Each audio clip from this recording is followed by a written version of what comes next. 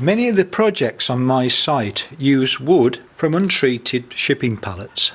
Sometimes the planks aren't wide enough for the job to hand. To this end, I bought a set of tongue and groove cutters for my router. So I'm going to unpack them, put them in the router and see how they cut. So this is how it was sent to me.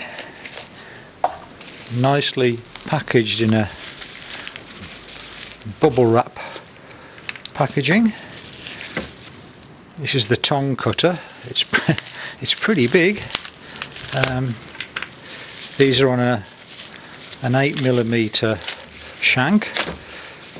Wow, that's pretty impressive. A bit of a beast as well. It's quite heavy. Just go and unpack the groove cutter. A bit difficult to get out of its little box. Well and truly wedged in, but there we are.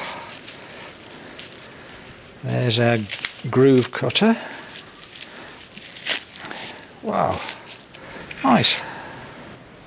Yeah, one criticism of this already is that I would have liked to have seen the shank length for the groove cutter to be the same as the shank length for the tongue cutter, so that when either cutter is in the collet of the router, then for the router setting the cutters should coincide. Maybe I'm wrong, but we'll just see. Right, so I've got the tongue cutter mounted now, and I'm going to cut my very first tongue joint. Let's see how it goes.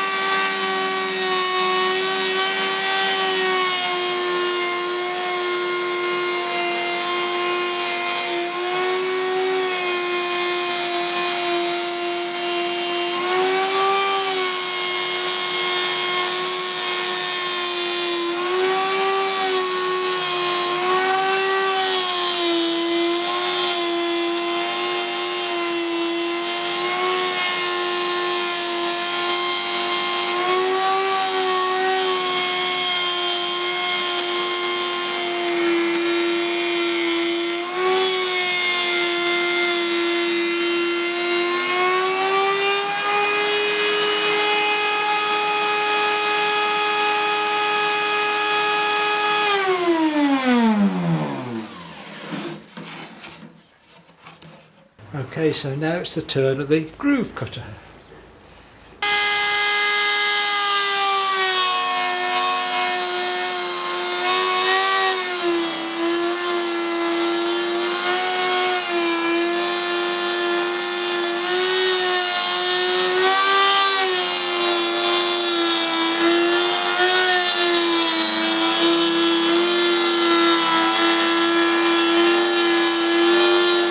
So now we come to the acid test. Do they fit?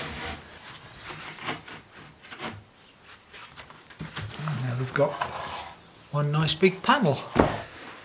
So the only problem I've got is my router is a plunging router, and so I have to make sure that it's absolutely locked up really firmly against the stops so that it prevents the router dropping and hence making the cutters misaligned. But besides that, the cutters work perfectly, beautifully sharp, and I can work with that.